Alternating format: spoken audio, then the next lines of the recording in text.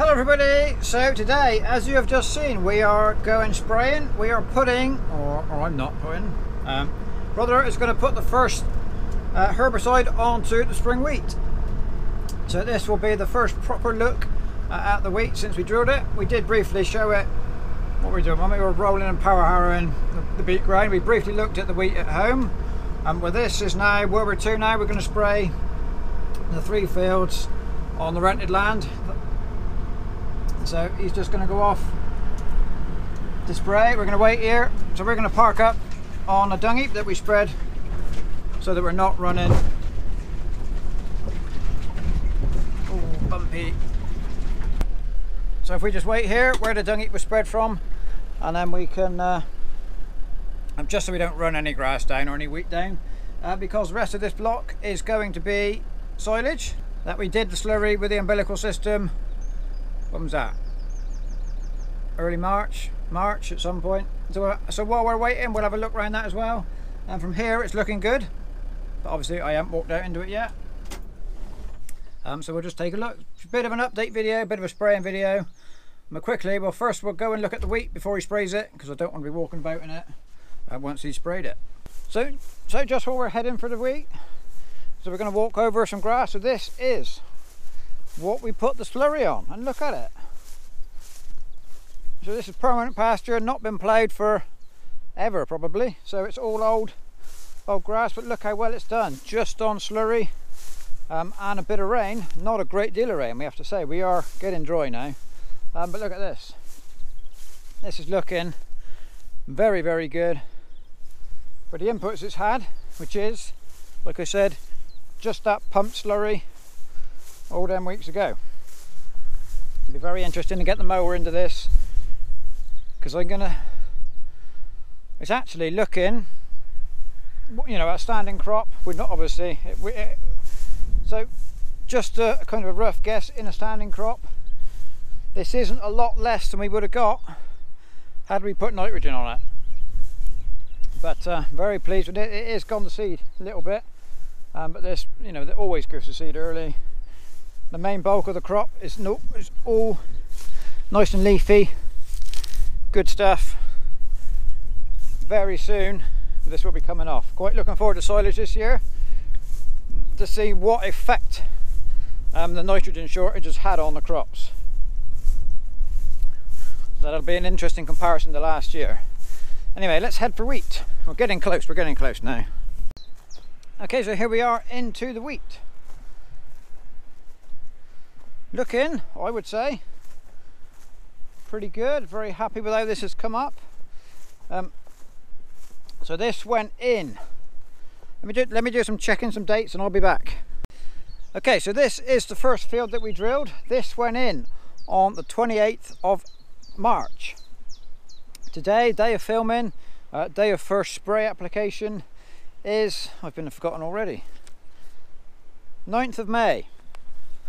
So like the grass, this has not as yet had any nitrogen, and we have bought some fertilizer. We bought some straight nitrogen, and this will be getting some, but there's no point putting it on yet, purely because it's too dry. The plan is to get it on the day before it rains onto the wheat. All the grazing ground at home has had some fertilizer, and we've had a little dribble of rain on it, but not a great deal. But the wheat is going to get a dose of nitrogen, hopefully the day before it rains, but as yet there is no rain forecast. So anyway, let's look at the wheat. I would say it's looking good. I'm very happy with how it's doing. There is just a few weeds, so the weeds are coming through now, which is why we're coming on with the spray.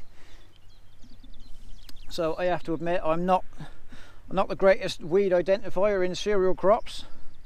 But the agronomist has been over it. We got some, that's Fat N, that's Charlock, and lots of other little, probably chickweed there.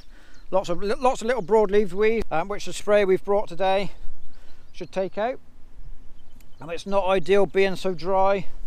The weeds become a little bit drought stressed and don't take the spray as well as they would if they were actively growing in a damp environment. But you know, we've got to try and take them out while they're little, while we've got the chance to do it.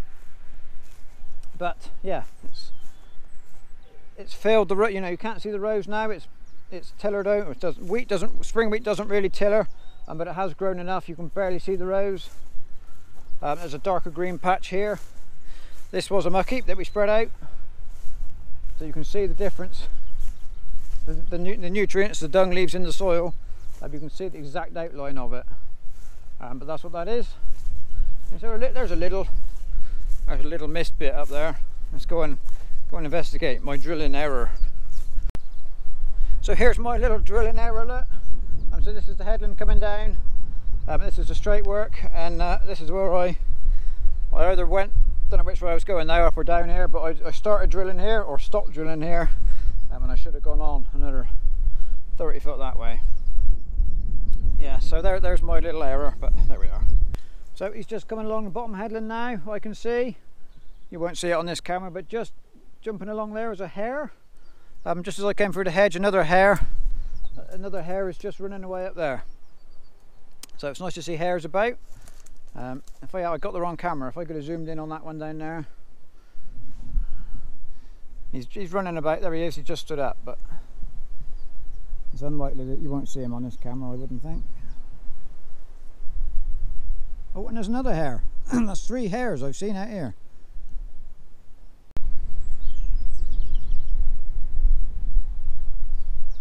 So we're into a bit more of a weedy patch here. Charlock, little patch of charlock here.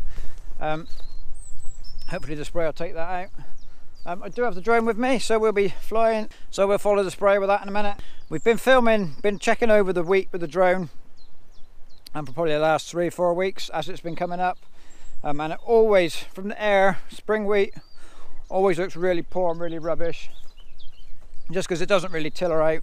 It's just like quite a thin, tall, spindly little plant. But I'm showing you this now so you can see what it really looks like. You know what it looks like from ground level. Looks nice from ground level. When we get the drone up, it will look pretty terrible.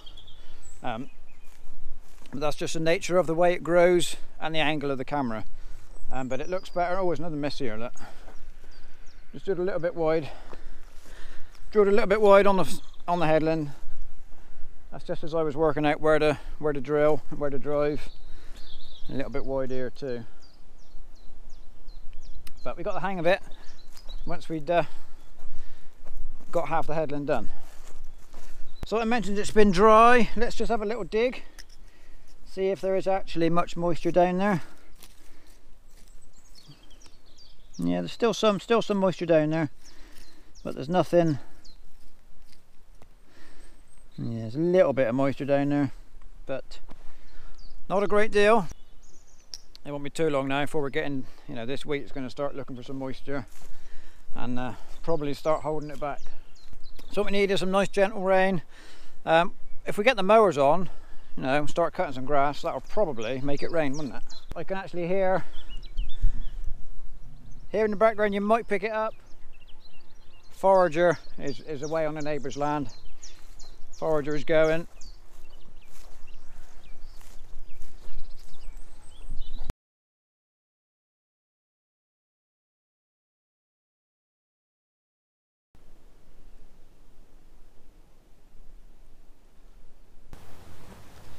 So just the same as when we were spraying back in the spring, we have got our poor man's water bowser.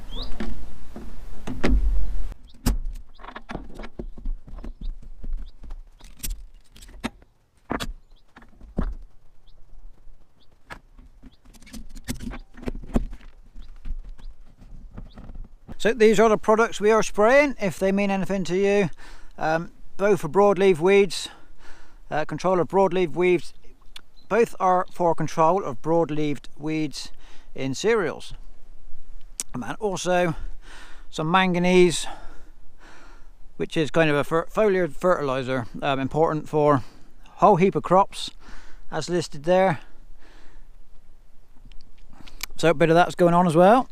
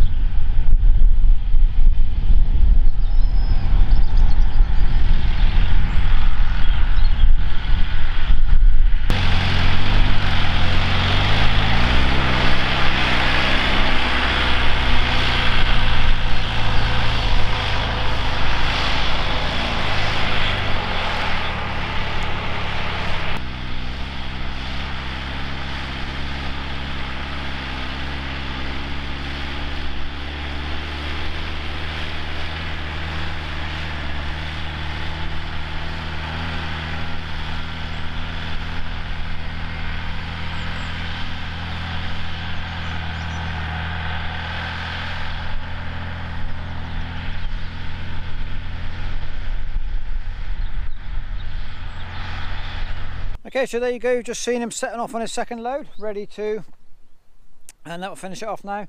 So all I've got to do is pack everything up, tie the old spray Bowser back on and head for home. But we're not going to finish the video here. What we're going to do later on this evening, I'm going to go out when we get back home. I'm going to go and film the field of wheat at home, because that was sprayed about 3 days ago. So we'll go and see what the weeds are looking like there, and we'll end the video this evening. Right, so we are now in the wheat field at home. So this is what was fodder beet last year.